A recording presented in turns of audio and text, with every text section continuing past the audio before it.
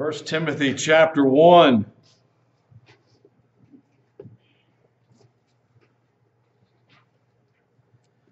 First Timothy chapter 1. If you have a Spurgeon Study Bibles, page number 1314. Thanks, Rexy. Appreciate that. All right. Let's read our text together so we have in mind where the Spirit of God is going to take us tonight. Beginning in verse number 3, we're going to read where we've already been and where we're going tonight. But let's start back in verse number 3. As I besought thee to abide still at Ephesus, when I went into Macedonia, that thou mightest charge some that they teach no other doctrine, neither give heed to fables and endless genealogies, which minister questions rather than godly edifying, which is in faith, so do. Now the end of the commandment is charity out of a pure heart, and of a good conscience, and of faith unfeigned. From which some, having swerved from have turned aside unto vain jaggling, desiring to be teachers of the law, understanding neither what they say, whereof they affirm.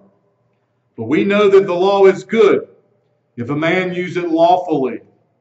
Knowing this, that the law is not made for a righteous man, but for the lawless and disobedient, for the ungodly and for sinners, for unholy and profane, for murderers of fathers and murderers of mothers, for manslayers, for whoremongers, for them that defile themselves with mankind, for man-stealers, for liars, for perjured persons, and if there be any other thing that is contrary to sound doctrine, according to the glorious gospel of the blessed God, which was committed to my trust. And we began looking last week together at how, as the church, we should treat a false teacher.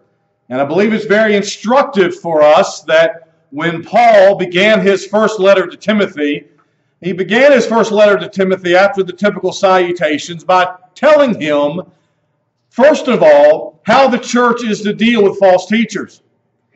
How they're to deal with not only false teachers, the false prophets, but how they are to deal with the teaching that they're teaching, the false teaching that they're given.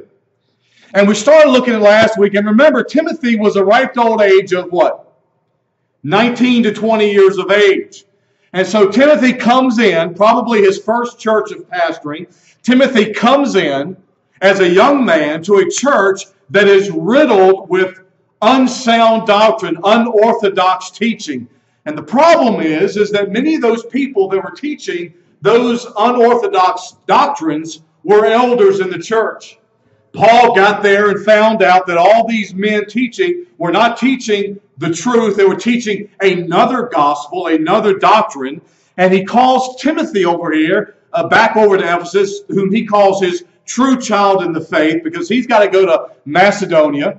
And he says, I want you to come back, Timothy, because there are some things here you need to take care of. I've started the process, but I need you to continue it.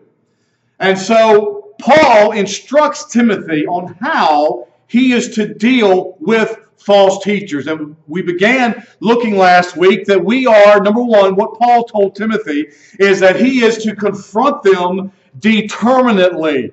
And we saw that back in verse number 3. He says, as I besought thee to abide still in Ephesus when I went into Macedonia. Paul, in using the aorist indicative there for the word urge, is reminding Timothy, not giving him a new command, but is reminding Timothy of something that he had already told him and something that probably Timothy had already promised Paul that he would do. Paul, you can count on me. I'll come back and take care of it. But remember what we said to you last time of why Paul felt like he had to give this order to Timothy, or this encouragement to Timothy, for two reasons. Number one, Timothy suffered from timidity. Timothy was a very shy person, which is why Paul says over in the second letter, chapter 1, verse 7, God has not given us a spirit of timidity, but of power, love, and of a sound mind. Paul said, Timothy, I need you to be bold. And listen, church, when we confront false doctrine, we need to be bold. We need to confront it head on. We need to confront it determinedly. But Timothy was given to shyness.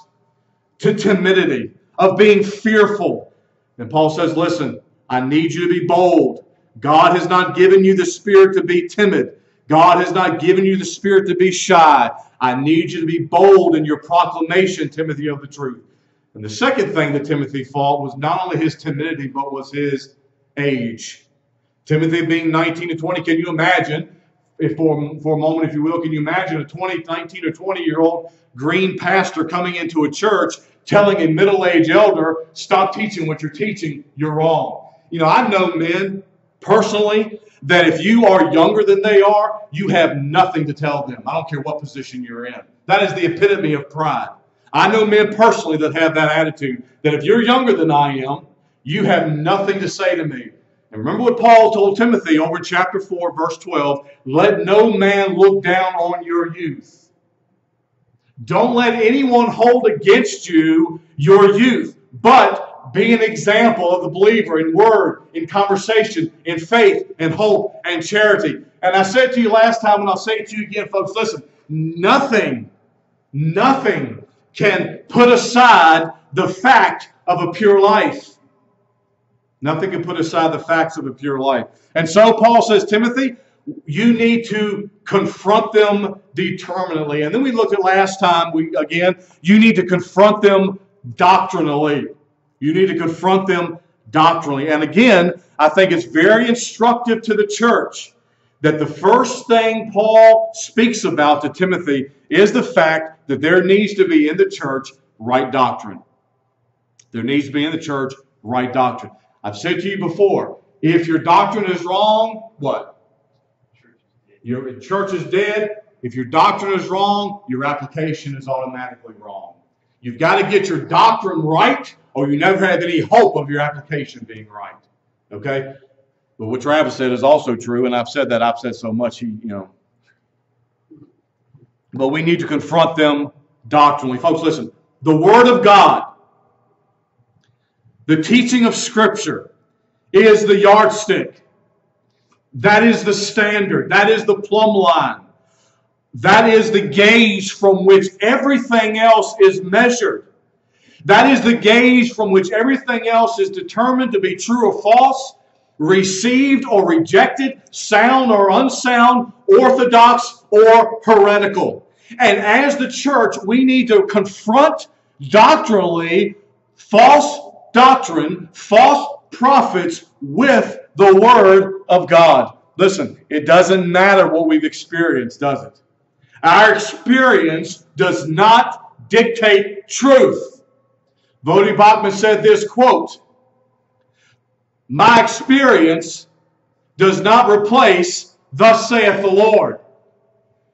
My experience does not replace, thus saith the Lord. And we need to confront false doctrine, the false prophets, with the Word of God. But folks, listen, in order for us to be able to do that, we have to know the Word of God.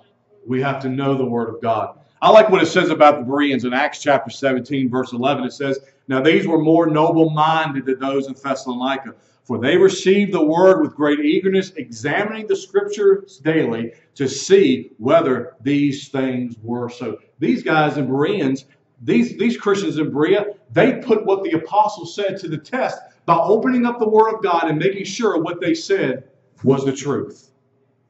And listen, we as the Church of Jesus Christ, you as the members of the Church of Jesus Christ, you're not going to offend me if you open up the Word of God and say, okay, Pastor Michael, let's see if what you said tonight coincides with Scripture. That's one of the reasons I use so much Bible in my sermons, because I want to show you that what I'm telling you is in the Scripture.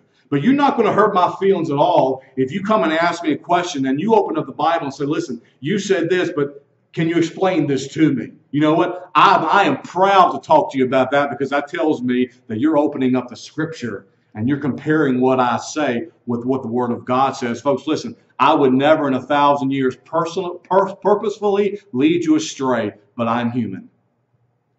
And so we as the Church of Jesus Christ must be like the Bereans, of which the Scripture praises, and be people of the Word of God, right?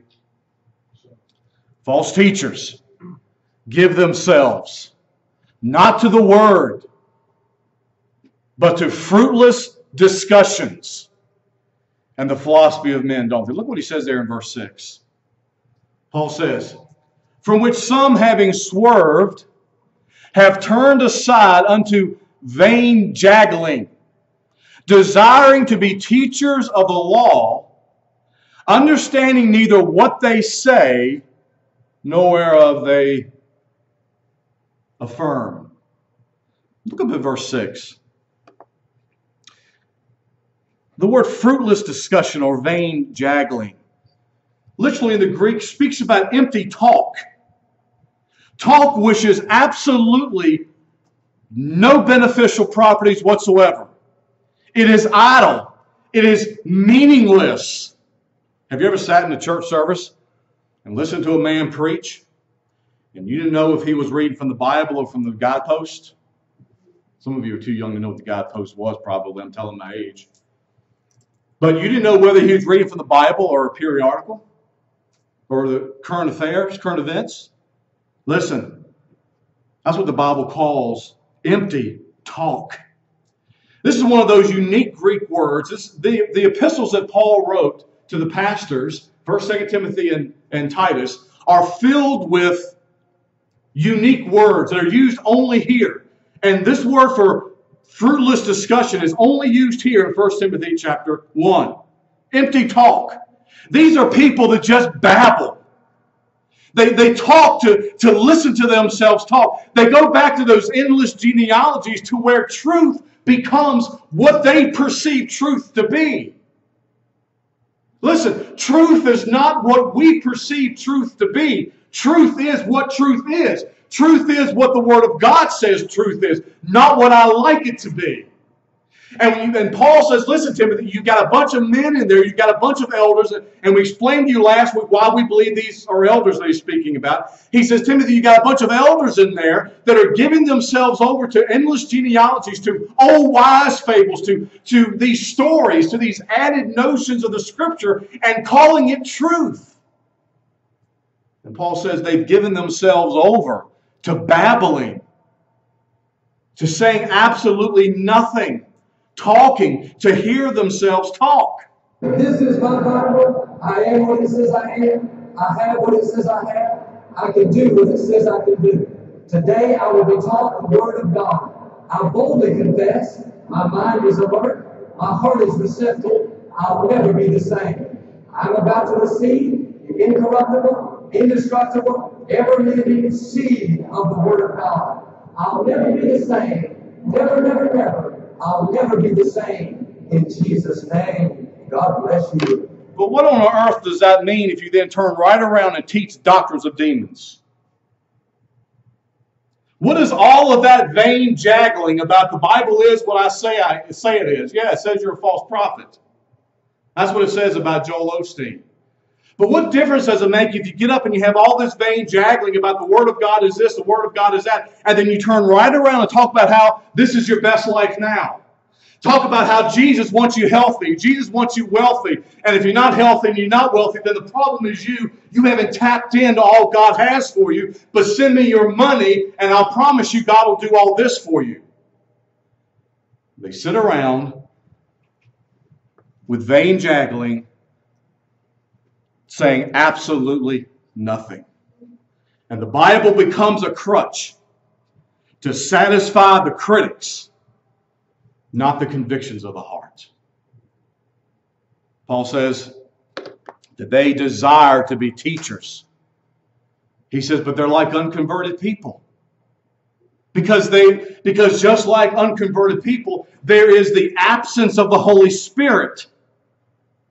And when there is the absence of the Holy Spirit, there is no discernment and there is no anointing, and they cannot know the things of the Scripture because they're spiritually appraised. That's why Paul says in 1 Corinthians chapter 2, verse 14, but the natural man or the unsaved man does not receive the things of the Spirit of God, for they are foolishness to him. Neither can he know them or understand them because they are spiritually discerned or spiritually appraised. They call themselves teachers. And by that gives them some type of credibility, gives them some type of authority. but they don't know what they're talking about according to Paul. And worse yet, they make confident assertions as if what they said was the absolute truth. It's bad enough to be ignorant, but it's even worse to be dogmatic about your ignorance. And just like that in that day, the churches of Jesus Christ today face proud, ignorant, dogmatic purveyors of false teaching. Folks, if it doesn't come from the Scriptures, it's a lie. And I know this is the choir, and I know this is the Marines, and I know this is old ground, but listen, it's ground worth being reminded of. Paul hit out of the gate running with Timothy, saying, listen, Timothy, you got to take care of that false doctrine. Folks, listen, if the church lets go of the truth of doctrine, the church is dead. The church is dead. The church is dead. And listen, we need to also be careful of what we call being in church, right? Listen.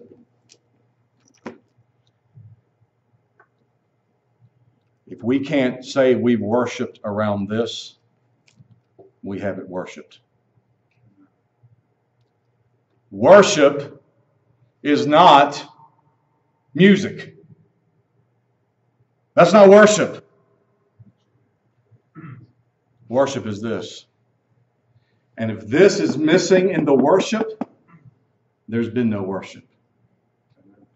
You just had a bunch of, listen, you can go to a karaoke bar and sing. That's not worship, folks. Worship is around the Word of God. That's where worship is. And we've got to get this right. You and me both. We've got to get this right. We can't equivocate on this. But it's not a time to be weak. We don't live in a day where the church needs to be weak on its doctrine. It bothers me when I go to church websites and I see their doctrinal statement 4 or 5 points. We don't need to be weak on doctrine as the church. We need to be bold. And we need to be known as Christians, God's people, that will confront false teachers and false gospels doctrinally, not with man's opinion, not with what we think the Bible says, but with what the Bible says as the truth. We will confront it doctrinally. That's what Paul tells Timothy. That you will charge or command. That's not a request. Timothy wasn't to go up to these elders that were his elders, really, these elders to say, would you please stop doing that? Paul says, no, Timothy, you go to them and you command them, stop teaching false doctrine. You command them. We're to confront them doctrinally. But he said, you got a bunch of people there, Timothy, that think they know the law, but they have absolutely no idea what it says. But then he wants to add this little caveat there in verse 8. He says, but we know that the law is good if a man use it lawfully. Now, Paul doesn't want this. I kind of thought as I was studying this, I understand that there's nothing odd about the Scriptures. I mean, if something is there, even though it may seem odd to us, it's supposed to be there, right? And so I began to think, well, what did Paul mean by sliding this in? It kind of seems, in our minds, disconnected. But Paul didn't want to give the wrong idea that he was saying some pejorative statement about the law. He says that the law is good. He was condemning the teachers that were teaching the law wrong. He wasn't condemning the law. Paul understood what the psalmist said in Psalm 19:7. The law of the Lord is perfect. That converts the soul. The testimony of the Lord is sure, making wise the simple. He said in Romans chapter 7 and verse 12, wherefore the law is holy, and the commandment holy, and just, and good. And he says later on in verse 9, knowing this, that the law is not made for a righteous man. What does he say? But for the lawless and disobedient, for the ungodly, and for sinners, for unholy and profane, for murderers of fathers and murderers of mothers, for men slayers. Listen, folks, here's what Paul's saying. He says that the law is good if it's applied lawfully. There is a proper understanding and use of the law, but the false teachers were misusing the law. Going right back to Galatia, what was going on there? These false teachers in Ephesus, just like in Galatia, were using the law as a means of pleasing God, therefore obtaining grace by their own merits and obtaining in their minds salvation because of the law. Listen, folks, this is a role that the law could never fill, right? The Word of God tells us in Galatians that the law is our schoolmaster and with the purpose of bringing us to Christ. The law is a mirror and a mirror only. The law only shows me who I am and how sinful I am and how depraved I am, but it can't do a thing to change me. The law, Paul says, drives me to Christ. But the law in general, and the Mosaic law in particular, is not made for a righteous man. Because a righteous man, if he thinks he's righteous in and of himself, he's not going to see his need by looking in that law, is he? So that's what Paul says. It's not made for the righteous man. But it's made for those people that realize they're unrighteous. That's why Jesus says this in the Beatitudes. He said, blessed are the poor in spirit. Blessed are those that mourn. He's not talking about being sad. He says, blessed are those people that see their own sinfulness before the Lord. They will be blessed. They will be changed. Who? The people that see their sinfulness before the Lord. Not those people that stand before God and say, hey, I'm a pretty good guy. Paul says that's not who the law is made for. You'll never convince that person that thinks they're good enough themselves, no matter how much of the law you show them, you'll never convince them that they need anything. But the law is made for the man who realizes that he does have a need, that he is sinful. And it shows not only his need, but it shows that he needs a Savior. And so Paul says, the law is good. The law is morally right. The law is morally good. But folks, listen, the law by itself is not good news. The law by itself is not good news. The law forces man to recognize the bad news. That we are all guilty. We've all violated God's standards. And then that condemns us and sentences people to hell. Paul says, Timothy, you need to confront them determinedly. You need to confront them doctrinally.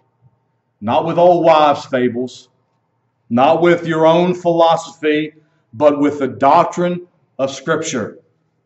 We are not to be interpreters of the law. The Word interprets itself. Right?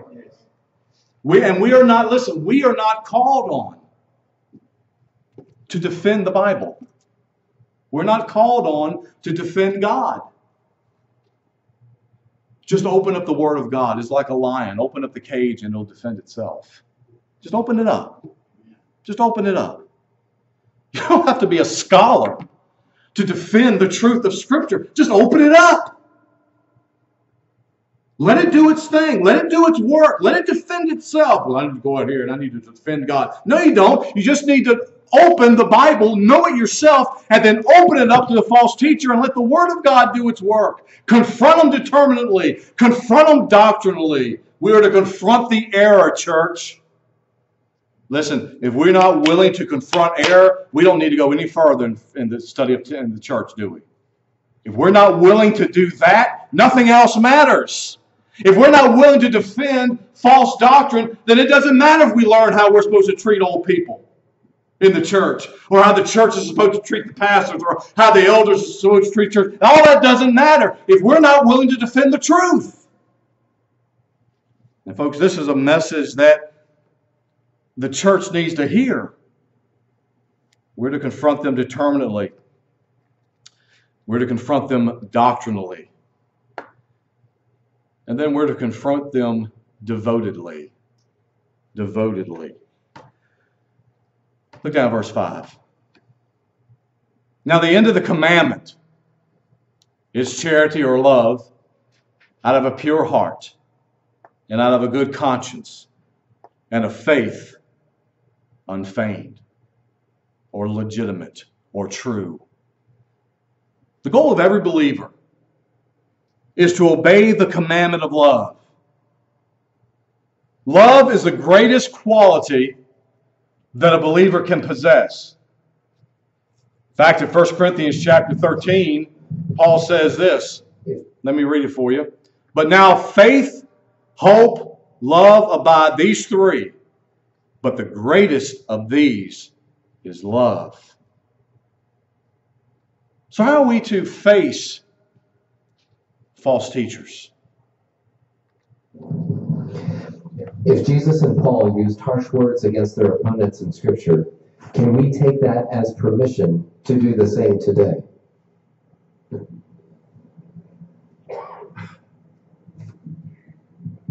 I think it depends on how you define harsh, right? Clearly, Jesus and the apostles are very serious, sober about the problems that they encountered. Clearly, the problem of sin. They called sin, sin, and spoke about it very seriously and soberly. Now, if that's what you mean by harsh, perhaps. To be realistic about the nature of sin and sin's effects, I think as Jesus followers, we need to be able to speak that way. But when I hear the word harsh, I don't hear necessarily the winsomeness, the gentleness, the humility that must also be part and parcel of what we say and what we do. Jesus calls us to be soft and light, to speak the truth in love. So I think it just depends on what you mean by harsh. How was Jesus harsh? How was Paul harsh? And then we can, I think, answer that. Yeah, I think that's absolutely true. And I also would add this. His harsh words didn't come for the deceived, they came for the deceivers. His harsh words weren't toward the people. His words toward the people were gentle and gracious. Come unto me, all you who labor heavy laden, I'll give you rest. They were laboring under a false apostate form of Judaism that made trying to keep the law a massive burden. To them, he demonstrated tenderness. But when he confronted the purveyors of the system, there was a direct conversation of divine judgment upon their deception. So his most fierce denunciation ever is in Matthew 23, and he levels it at the leadership, the false religious leadership. I think there's too little of that kind of harshness today, and that's why this stuff gets away with what it gets away with. The victims, again, that's a whole different story. Compassion, love, gentleness, speaking the truth in love. But those who are the purveyors of that kind of thing, the Lord reserved very strong denunciation for. And I think one of the earlier questions sort of implied this. One of the dangers is that we begin to think any kind of negative speaking at all is inappropriate as a Christian. You should just always be positive. You should never be critical. You should only talk about the positive. And that's just not a biblical approach to truth. The Bible over and over and over again talks about what's true and what's false, what's good and what's evil. And I absolutely agree that Jesus' sharpest words are always for not only deceivers, but those who are hardened in their deceit and have come to hate him. Too often we read the Gospels as if the Pharisees are inviting a kind of open dialogue about questions. They're coming with trick questions. They're coming with hostile questions. And Jesus isn't having any of it. And we have to be willing to tell hard truths, which includes labeling certain things false and wicked.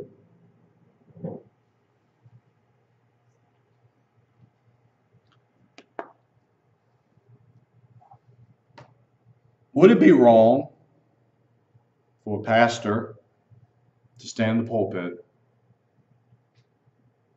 and name names? I hope not. What did Paul do? 1 Timothy chapter 1, verse 20, and then Paul named two men, Hymenaeus and Alexander. Named two men publicly. Over in the epistle of John, he named Demas, or Timothy, later on in Timothy, rather, he named Demas. 3 separate occasions, Paul named false teachers by name. Publicly, by name. Yeah.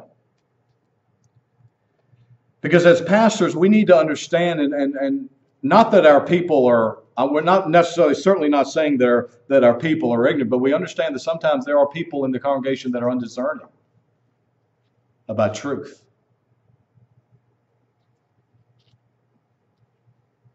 I walked into the house some years ago of a person that was a member of a good church, watching a charismatic preacher on the television and just eating it up. Talking about speaking in tongues and healing and losing your salvation. Make sure that you're staying in grace. There needs to be harshness toward those that are deceivers. And at the same time, while we do that, there needs to be love in our hearts. That's what Paul said in verse number 5.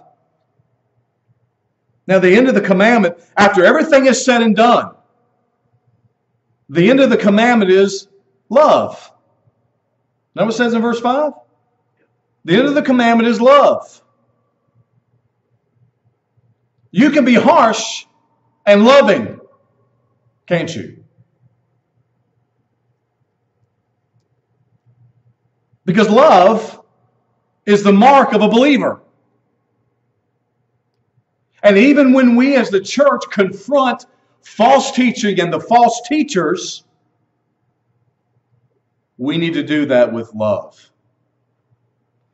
Because the goal, at the end of the day,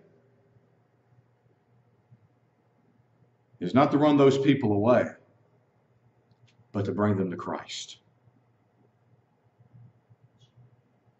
I, in my youth, have at moments been untempered.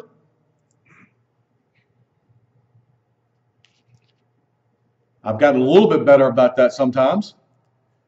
I don't have to say it now, I just throw up a video. Let the video say it for me. And then I can claim my great victory over my ill temperance. But I realize that as a Christian, as we approach the false teachers and the false teaching, we need to confront it devotedly. We need to be devoted to the mark of love. How are we to love? First of all, folks, this is where we need to start. Are you tracking me tonight? Yeah. This is where we need to start. We need to start with displaying love towards God. That's number one. I made a statement this week to a dear brother in Christ. I said the problem with the church is the church doesn't know God like they should, myself included. We don't know God, and because we don't know God like we should, we don't love God like we should. But where we need to start to confront people is to love God. Jesus said, Matthew 22, verse 37, Jesus said unto them, Thou shalt love the Lord thy God with all thy heart, and with all thy soul, and with all thy mind. With everything in us, guys, we are supposed to love God. But we're not only supposed to love God, and we could go through a plethora of verses on that, and I won't do that, but I'll just leave you with that one. We're to love God. That's where it starts. Because we'll never be able to confront the false teaching and the false teachers determinately and doctrinally and devotedly if we don't first love God and love His Word. We'll never love His Word properly until we love God. And that's a process. We love God more, we love His Word more. Have you ever noticed in your life, the farther you get away from the Word, the farther you get away from God? Because the more you love God, the more you love His Word. Because the Word reveals God. If you're in a state of rebellion and really don't want anything about God, then you're going to shy away from the Word. Because the Word reveals God. That's why when a man steps in the pulpit, he needs to bring the Word of God. He needs to bring down the roof with the Word of God, not his opinion. And with boldness. But not only are we to love God, but we're to love one another. We're to love one another. Because this is the mark of a Christian. Jesus said in John 13:35, by this will all men know ye are my disciples. If why? Conditional clause in the Greek. If ye have love one to another. You know, I'll be perfectly honest with you folks. I don't know how some people call themselves Christians and dislike other Christians. Now, I'll admit to you, there's some Christians I would prefer not to be around. But I would not say that I dislike them at all. We're to love one another. John said in 1 John chapter 4, verse 7 and 8, beloved, let us love one another. Why? Because love is of God, and everyone that loves is born of God and knows God. He that loves not knows not God. Listen, you can't be a Christian and not love. That's what John said.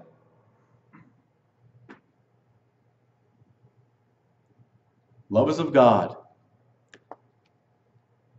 But not only are we to love God, and not only are we to love each other. But here's a tough one. Sometimes we're difficult to love, aren't we? I mean, we really are. I know I am. You just ask my wife sometimes if I'm difficult to love. She'll tell you the truth. And we are. Sometimes we're difficult to love. But not only are we to love God, we're to love each other, but we're to love our enemies. And certainly false teachers would fall into the category of enemies. Certainly enemies of the cross. And if you're an enemy of the cross, you're an enemy of mine. Jesus said in Matthew chapter 5 in the Beatitudes, he says, but I say to you. He just got through saying, he's starting to remember what he's doing. He's comparing the law and the prophets. He said, you've heard it said, oh, love your neighbor, but hate your enemy. Then he comes on verse 44 and says, but I say to you, love your enemies. Bless those that curse you. Do good to them that hate you, and pray for them which despitefully use you and persecute you. He further said in Luke chapter 6, verse 35, takes a little bit step further. But love ye your enemies, and do good and lend, hoping for nothing again. What? If your enemy comes to you and he asks for your outer coat, you're to give him your inner cloak as well, Jesus said, not expecting to get it back again. That's the premise of love. And he says, and then your reward shall be great. And you shall be children of the highest, for he is kind unto the unthankful and to the evil. The word love in our text is the Greek word agape, and it speaks of the love of the will, the love of choice. It involves self-denial to the benefit of others. This is really the kind of love that is difficult to show, and is certainly difficult to show to those who seemingly are impossible to love. And it's difficult to show to those who by their preaching and teaching attempt to shipwreck the faith of many by their false teaching. But Jesus said in Matthew chapter 5, verse 46, that if you only love those who love you, you don't have any reward, because even the tax collectors do that. If you only love those people, church, that love you, you and I are no better than the heathen. If we can't find it in our hearts to love the purveyors of false doctrine, then our problem maybe first of all is the fact that we don't love God like we should. I'm not saying love their doctrine. I'm not saying accept it. You can love it and not accept it, because we just spent a week telling us how we're not supposed to accept it. But we can deny it and be loving at the same time. And no matter what the situation in life that you find yourself, Christians should always display the attribute of love. And it's difficult at times to display love to those that do not return it. It is difficult to display love to those who malign the truth.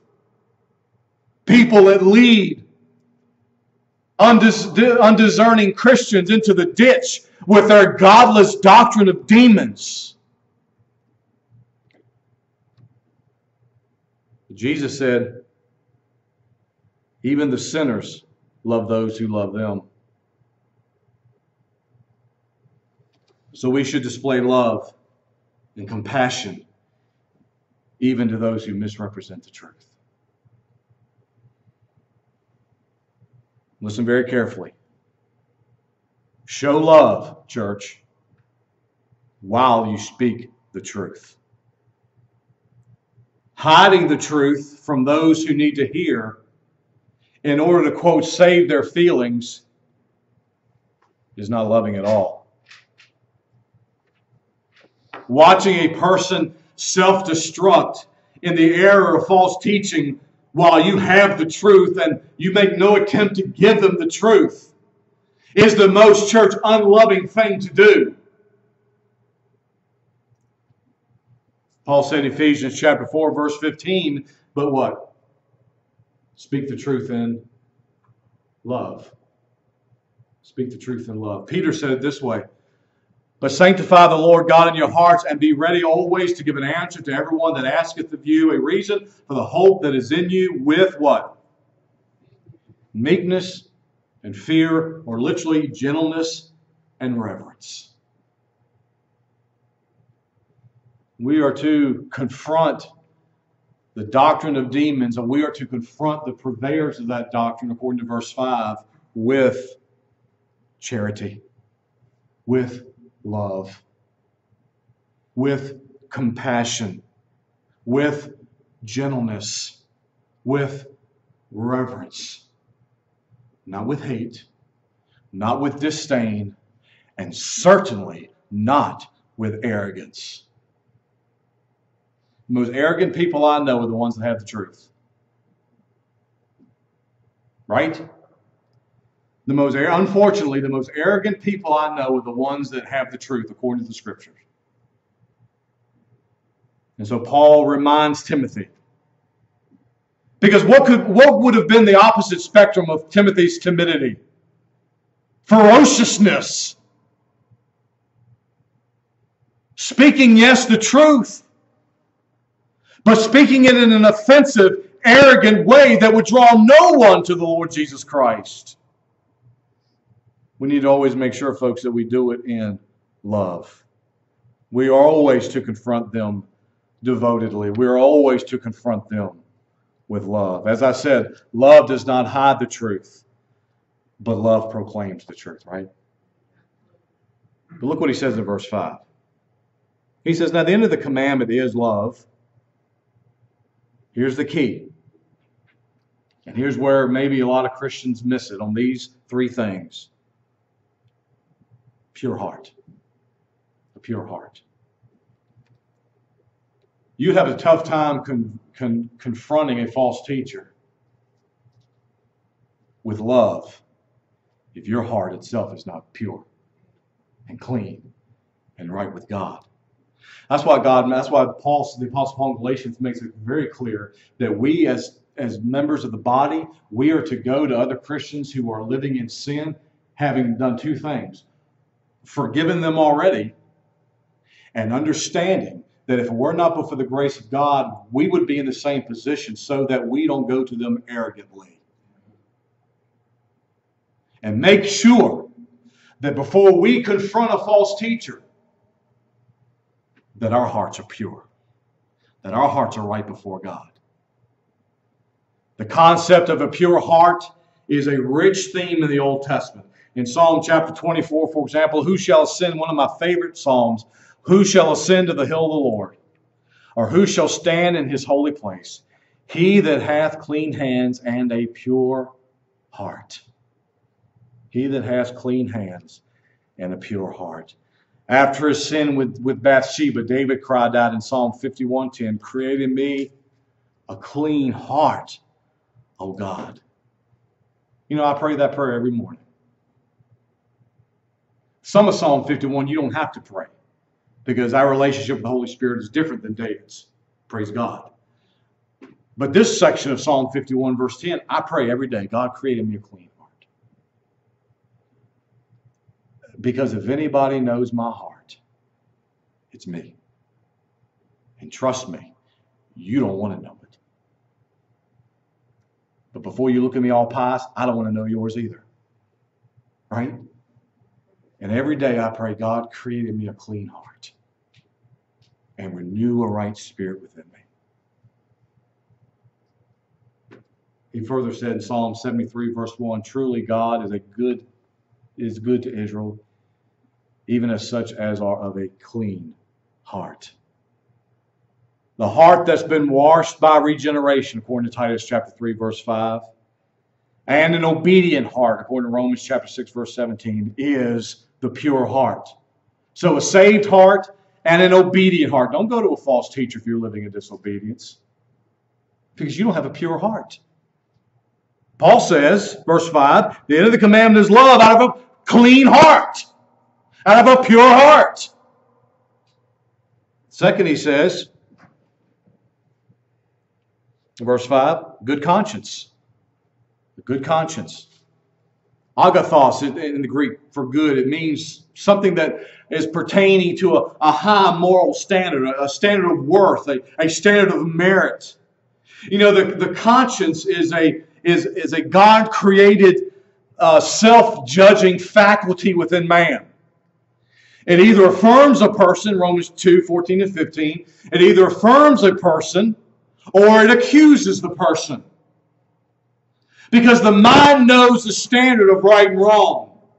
And when that standard is violated, the conscience reacts and accuses and produces guilt, shame, doubt, fear, remorse, despair.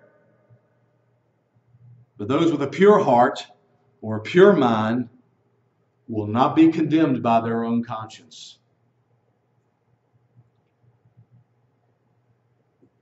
Because it ought to be our goal as Christians, as it was with Paul, according to Acts 24:16, we ought to maintain a conscience that is free of blame. It's free of blame. We ought to have a conscience that's full of peace and confidence and joy and hope and contentment. And those things are the result of a non-accusing heart out of which love will flow. You know, if you have how loving do you think you're going to be, folks, if you have an accusing conscience? And finally, Paul says in verse 5, pure heart, good conscience, and faith without pretense. You know, you're one way at church and you're another way at home. All right? One way around God's people and you're another way around the world's people. That's not a sincere faith. I'm not saying that person isn't saved, but I'm saying that's not a sincere faith that's going to cause them to have an unaccusing conscience. We need to have a faith that is sincere, a faith that is without pretense. You know, there are certain things that when God saves a person, He cleans up, isn't it? And I will never, as long as I live, folks, understand a person who calls himself a Christian but takes the Lord's name in vain. Without recourse, without conviction. I'll never understand that. The name of God is holy, pure, righteous, and true. And you call yourself a Christian, you're going to flippantly use it. Our faith needs to be non-hypocritical. If we're going to confront false teachers, if we're going to confront the false teaching, our faith has got to be non-hypocritical. Our faith has got to be pure. I didn't say perfect. It's got to be pure. False teachers have dirty hearts, don't they? Uncleansed by the gospel.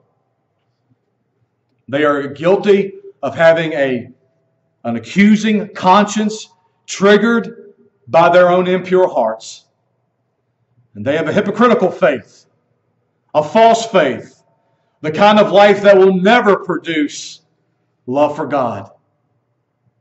And no wonder Paul says in verse 6 that they swerved and they've given themselves to empty words, because they don't create, false teachers don't create an atmosphere of true love. Listen, you sit down, you sit down in your living room, you turn on TV and you turn on Joel Osteen, you turn on Peter Popoff, you turn on Kenneth Copeland, you turn on Kenneth Hagin, you turn on Shepherd's Chapel, you turn on all these crazies,